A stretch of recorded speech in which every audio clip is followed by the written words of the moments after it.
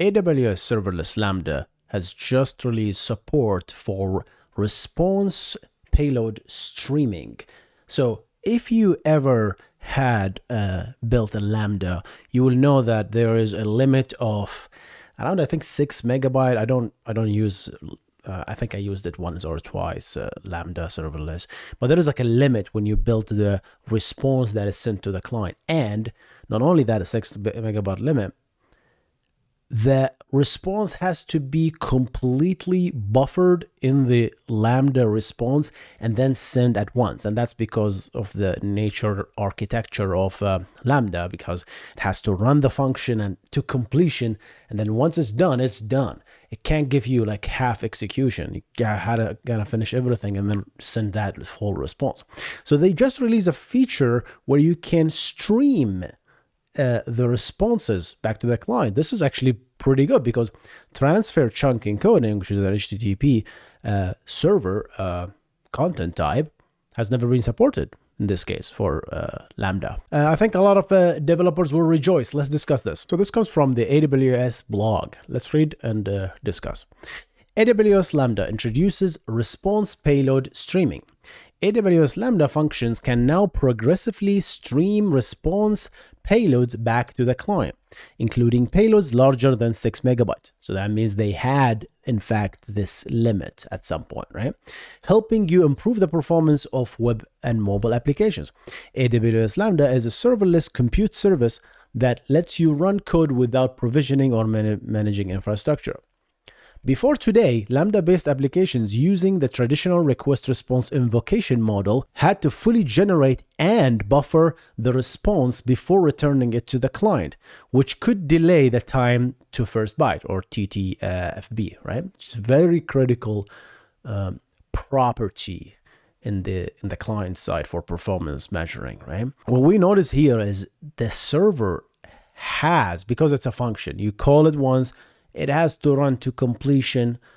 Even if you're writing to the socket in your code, you literally have multiple writes, right? And even flushes to the socket, that will not send them to the TCP, actual TCP socket. It will buffer in the Lambda, its own buffer effectively. And then once the function terminates, they take your entire payload that you wrote and then flush it once to the actual network socket that is facing the client. And it's not really directly to the client. It's probably there are like a lot of, you know, edges and proxies until it actually reaches the client, right? So that is the current limitation. So what they did is, the time to first response is now much better, right? With response streaming function, and this is not limited to HTTP, of course, right? You can even do it with normal TCP, which is pretty important if you think about it, right? With response streaming, functions can send partial responses back to the client as they become ready, significantly improving the time to first byte, which mobile applications are especially sensitive to. So I think we can welcome, if you want, the server sent events in Lambda. You can do that today now with this. You should be able to. I don't think you could have ever done that, right? Because server sent event, which is the event/stream, it's technically identical to transfer chunk encoding, right? All you have to do is just send events, like actual messages, down to the client. And this response is actually never ending when it comes to the SSE, right? You send one request and it's a fleet of stream of stuff.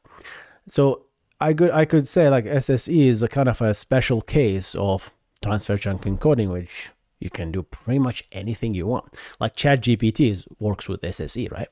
Same thing. Send one request, you send that request, and it keeps generating this content for you, right? And then displaying it as you go. So serverless is a very attractive features now become, right? Response streaming currently supports Node.js 14x and newer runtimes. So now you can start doing your application all of a sudden. I don't know if I'm not sure if this is now a capability that you enable, opt in, or it just happens? Because if I can see like a behavior change, if your serverless now function all of a sudden starts streaming, your client might freak out. It's like, whoa, what is it? I'm now receiving partial results all of a sudden, right? And you will see some performance. Of course, you will see that results immediately, but I'm afraid that the clients might not know how to deal with the partial responses. So yeah, you might need to deal with these partial responses in your client code. I might be wrong there, but it's just something that came to my mind. You can also stream responses with custom runtimes. You can custom runtimes. What's that? Again, I'm not really versed in AWS. I think I wrote one Lambda function or two functions. You can stream responses via Lambda API, AWS SDK. Is that what it is? Lambda functions URL, including as an Amazon CloudFront. Response streaming is available in the following regions. Oh, it's not available everywhere. So if you create your Lambda in US East Ohio, US East North Virginia, US West North California, US West Origin, Canada, Central, Europe, Ireland, Europe, London, Paris, Frankfurt, Stockholm, Milan, the Middle East, Bahrain. No way! So for those who don't know, I'm actually Bahraini. I grew up there.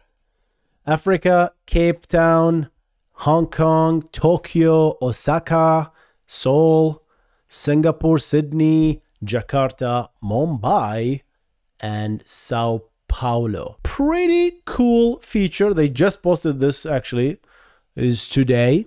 Good news. I think it's a I think it's a pretty cool thing. I think this will enable massive, fleet of applications, because now you with the support, especially to HTTP, if you're talking HTTP, then you now all of a sudden supports this streaming capability like content chunk encoding and the event streaming like SSE, right? Server sent events.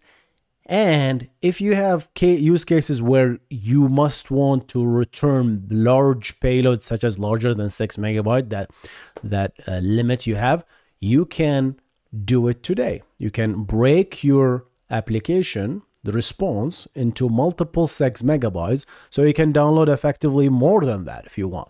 It's just, I think this 6 megabyte, they put it as a cap to control the bandwidth in their network, right?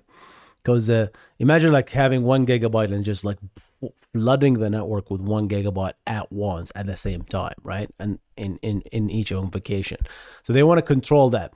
So one thing I can think of here is like another value is specifically with HTTP. Of course, this is not limited to HTTP. It's actually any protocol, right? Even if you roll out your own TCP socket and your own protocol, now any byte you send, assuming you enable Nigel algorithm in your server side such that you can send bytes smaller than the maximum segment size, right, without actually waiting for an acknowledgement. So you can effectively send even 1 byte or 2. Just send it to the client. If that byte is necessary for client rendering or client decision making or anything in that sort, that would be really powerful. But also I see a value in particular HTTP applications, right? If you use HTTP with your serverless, and that is the headers, right?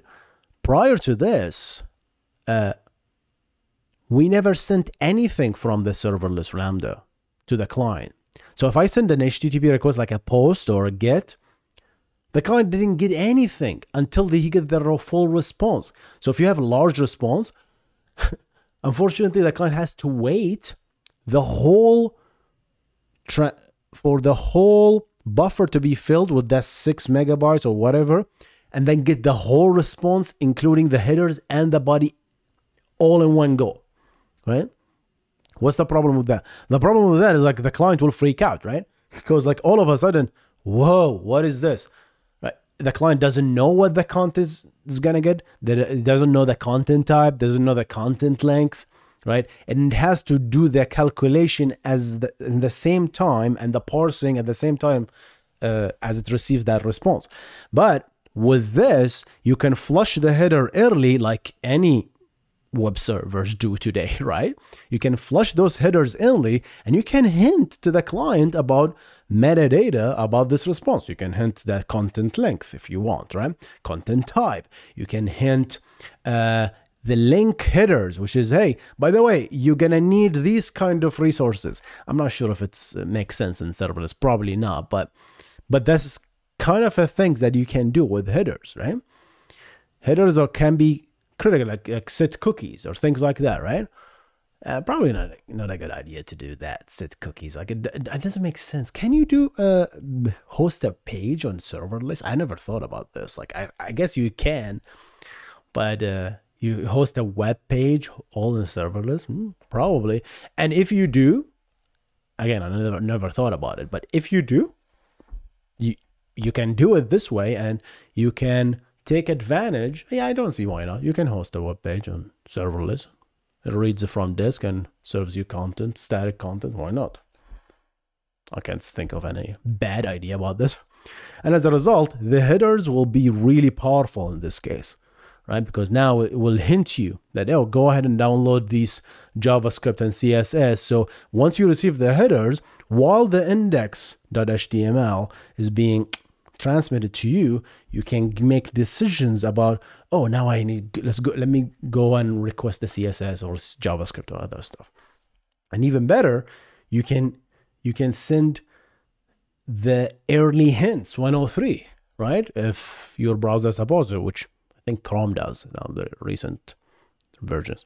So your serverless can send very, very early hint before even starting the execution and the invocation. It will say, hey, 103 status code, you're gonna need this, and then the actual final headers will be sent, and then the actual body will be flushed. You know, I think it's a very interesting. What do you guys think? Are you gonna planning to use this feature? Let me know in the comment section below.